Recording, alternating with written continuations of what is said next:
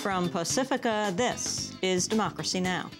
We are going to fight this thing out. This is unacceptable. We cannot be brutalized and silenced and told that we don't have the right to oppose those who are taking away our rights and literally trampling everything that is to be American.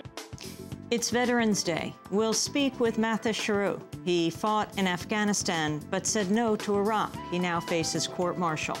And journalist Aaron Glantz on The War Comes Home, Washington's battle against America's veterans. But first, Alice Walker, the Pulitzer Prize-winning novelist, the first African-American woman to win the Pulitzer Prize for fiction, responds to a true story.